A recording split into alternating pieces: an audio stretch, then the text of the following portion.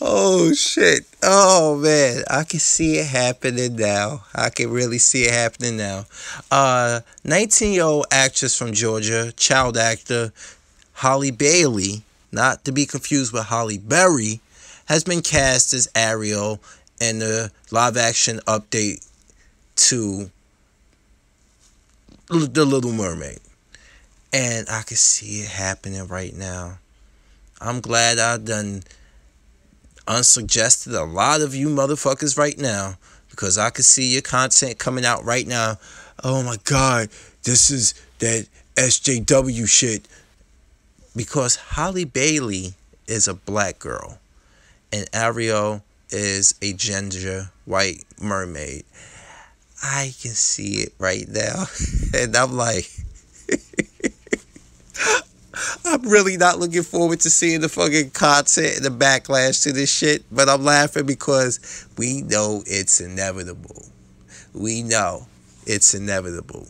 I mean, think about Hunger Games, where the book clearly said Rue was, they described Rue down to the T as a person of color. And yet people were on Twitter saying Rue is a nigger.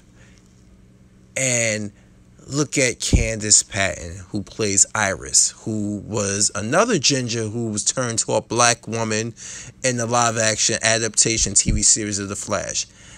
She was told to stay off of Twitter for the most part because of the backlash. So we know what's coming. We already know. I'm already got my popcorn up. And it's about to go into the microwave because it's going to be needed. It's going to be needed. Because speaking of Candace Patton, you know people with tweeting Grant Gustin, who plays Barry Allen on the TV show The Flash, how does it feel to kiss a nigga? I kid you not. I kid you not.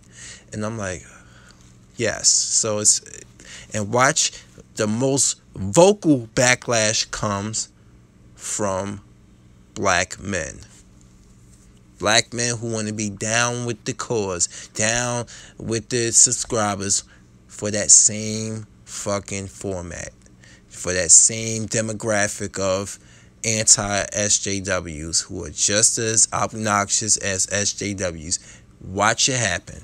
You heard it here, and you're going to be hearing it for days to come, maybe weeks to come. Stay tuned, because I'm a Fury. I'm out. Peace.